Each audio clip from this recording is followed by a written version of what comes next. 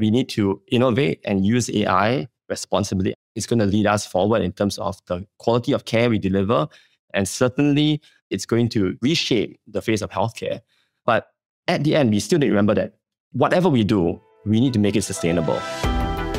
Welcome to Healthcare Perspectives, a podcast by Siemens Healthineers about medical breakthroughs with the power to improve lives everywhere.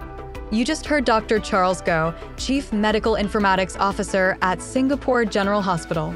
In this episode, host Vibhas Deshpande, Head of Sustainability, Innovation and Research, Americas at Siemens Healthineers, is joined by our guests to explore the intersection of two forces shaping the future of healthcare: artificial intelligence and environmental sustainability.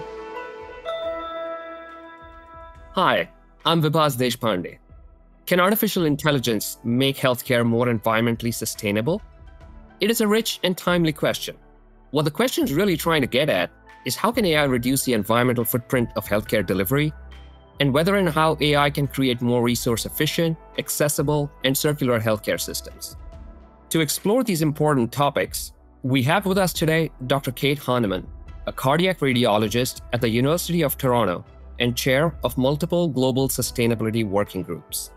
Also with us today are Dr. Charles Goh, Chief Medical Informatics Officer at Singapore General Hospital, and Tobias Heimann, Head of the Department of Artificial Intelligence Germany at Siemens Healthineers.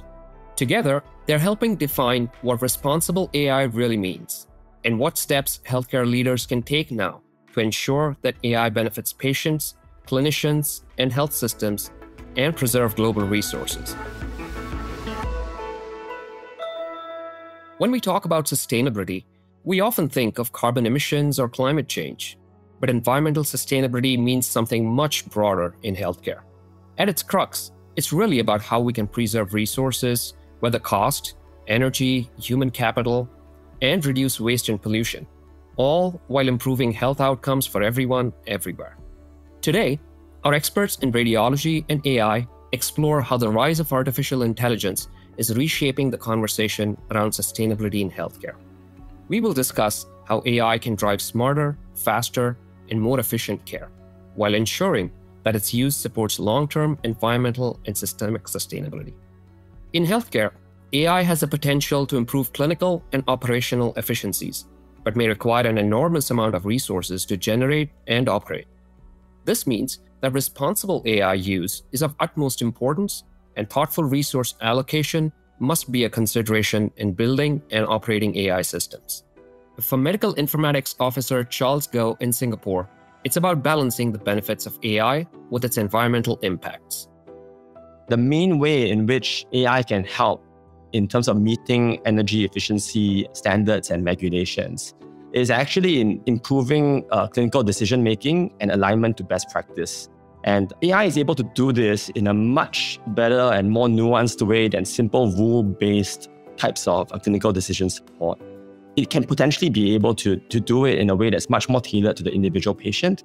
For all the benefits that AI brings, there's definitely that energy utilization and water utilization and electronic waste from data centers. There are all these potentially negative effects on the environment from AI. Trying at the very least to be net neutral is a good target. Not only is the value of AI in increasing efficiencies, but also in reducing waste and pollution.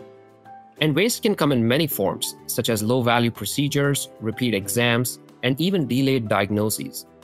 Early diagnosis is critical in saving precious healthcare resources and cost, and improve patient outcomes by addressing health problems before they become harder to manage. If you are able to avoid unnecessary procedures, if you are able to arrive at the correct diagnosis faster and implement the ideal best practice treatment, that's actually really how we can minimize waste in the healthcare system. Beyond clinical decision-making, the use of AI can be extended to making operations more efficient, like improving scheduling exams and procedures before a patient even walks into a hospital. More optimally utilizing the resources we already have, that's something that AI promises. Radiology departments are complex places. There are many different scanners, many different sites.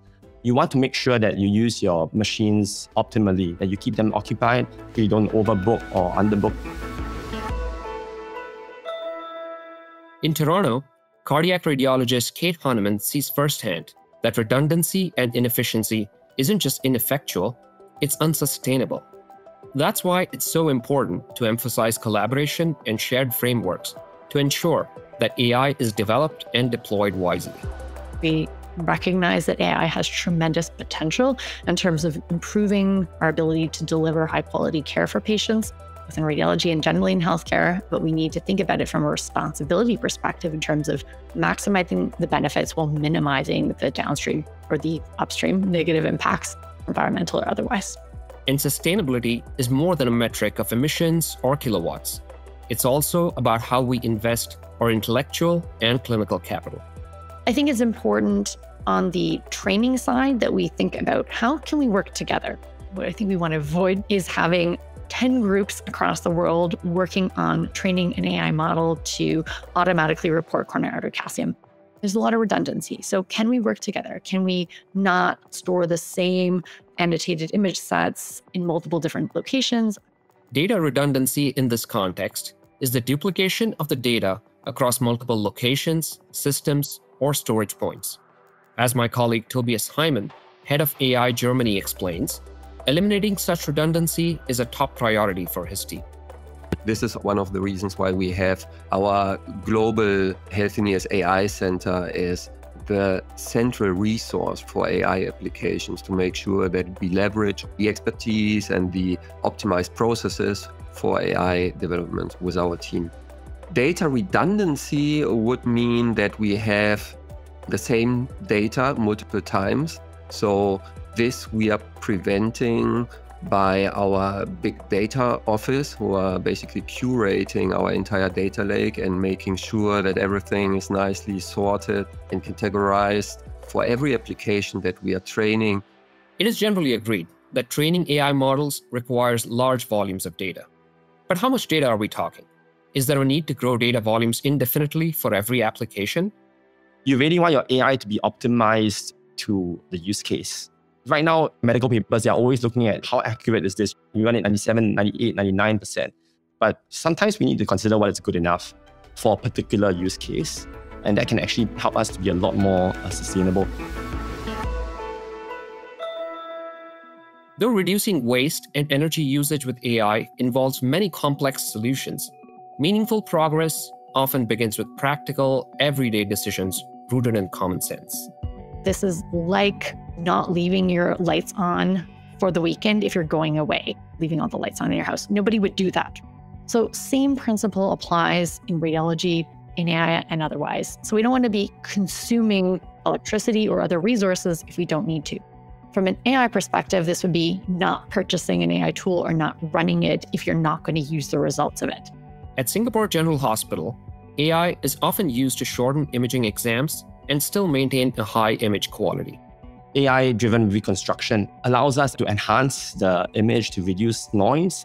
You can actually perform shorter imaging studies and still get just as good quality images. These methods actually help very much in improving efficiency for a radiology practice. But it's not just about creating a more efficient system for data collection. The energy source itself and the local infrastructure are also important factors to consider.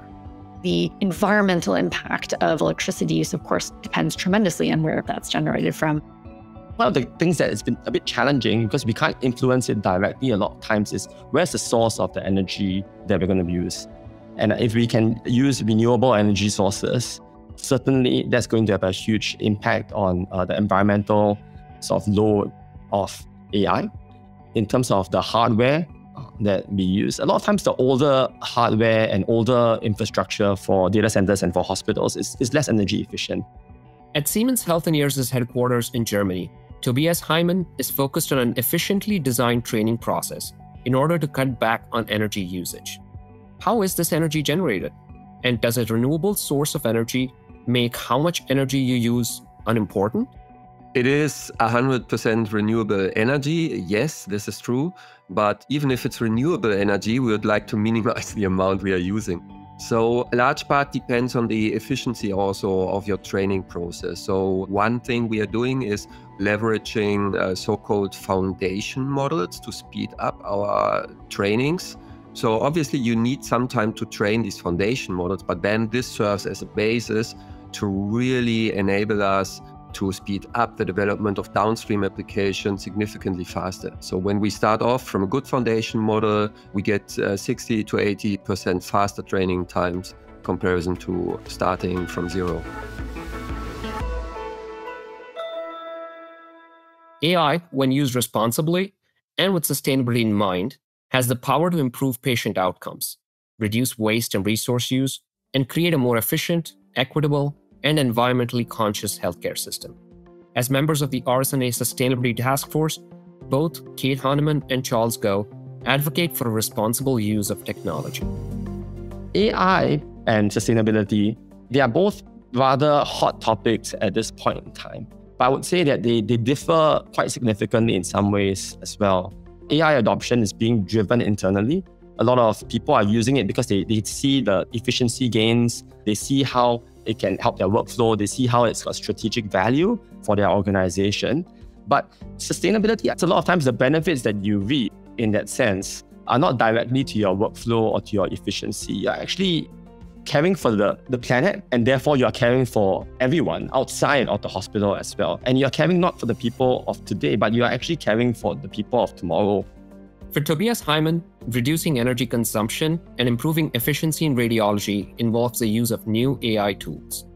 The AI-based reconstruction technique for our MR machines enabled higher image quality, even for our low-field scanners, that is competitive with standard 1.5 Tesla machines. You also need less measurements to reach the same image quality. So if you are using the AI-based reconstruction, that means you reach the same image quality faster, with less energy, or even at a lower field strength. We really want to develop purpose-driven digital and AI solutions across the different levels, which means there should be an inherent value that we can deliver with this technology to our customers, right? We want to really increase the efficiency so that the resources are used better. And AI can help us to do that. Designing and using an AI system for efficiency gains is one thing, but operationalizing it in a real-world clinical environment is a whole different challenge. In Toronto, Kate Hanneman has learned that resource preservation and operational efficiency can be amplified by a great team. I co-lead our local sustainability group with a technologist partner who is also part of the leadership team. And that has been really, truly transformative in terms of both understanding the landscape of what players need to be involved, all the stakeholders that need to be part of it, and actually implementing the changes that we come up with. One tip is to put a team together, to have a team within your departments. And I think these probably do need multiple layers. So, within your local radiology group, ideally you want to have a team who's really engaged, at least one technologist partner, a radiologist, a physicist who would be super helpful, medical engineering. And at Singapore General Hospital, Charles Go has found that prioritizing impact is key. You obviously want to start with things that have high impact and use lower and less resources in terms of the cost of implementation, the cost of development and all that. And I think some of the operational tasks are really great, ideal use cases to start with. Triage, scheduling, automating mundane sort of administrative tasks. In the end, one of AI's greatest strengths is to free clinicians to do what humans can do best: connect, interpret, and care. In an ideal world, AI would allow us as radiologists, as technologists or radiographers, or anyone else kind of along our value chain to focus on the tasks that require human input, highly skilled tasks, the interpretation, for example, many of the things that bring us joy, the reason we chose to go into medical imaging, and taking away those time-consuming tasks that are repetitive and can be automated or replaced by AI. When used responsibly, AI's impact can range from increased staff efficiency to a much improved patient and staff experience, and a smarter use of resources that reduces pollution and waste. From a workforce perspective, it's important to acknowledge burnout. We have higher patient volumes. Being more efficient will hopefully improve wellness, well-being, mental health. I do think AI will help us in that regard if we are using AI tools and deploying them that allow us to be more efficient. And on the patient perspective, if we can use AI to benefit patients, I think we will have earlier diagnosis. We will have better risk prediction in terms of understanding high-risk patients who might benefit from more invasive therapies. Professor Tan Hyang Kun, he just took over as CEO of SGH in January. I really like his New Year address. He had 3 principles that he said our hospital should adhere to. And he said the first is people first. And by people, he meant our staff, but also our patients. Innovate forward and sustainable always. The second 2 principles, they reflect what we're talking about today. We need to innovate and use AI responsibly. It's going to lead us forward in terms of the quality of care we deliver. And certainly, it's going to reshape the face of healthcare. But at the end, we still need to remember that whatever we do, we need to make it sustainable. It's a responsibility of the governance of the hospital to drive that ground up, but also from the top down. I think all of us are responsible for it.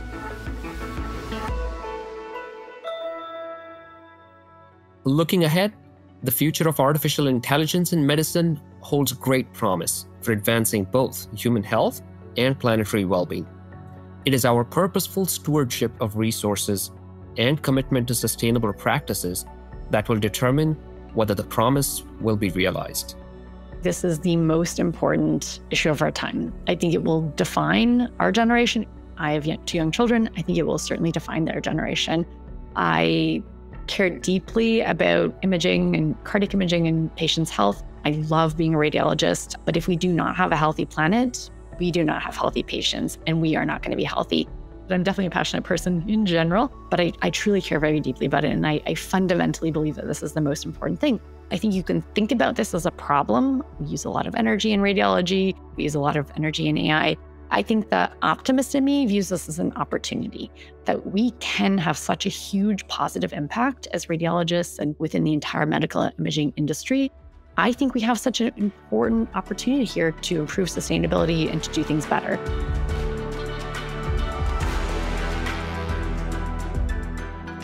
You have been listening to Healthcare Perspectives, a podcast by Siemens Healthineers.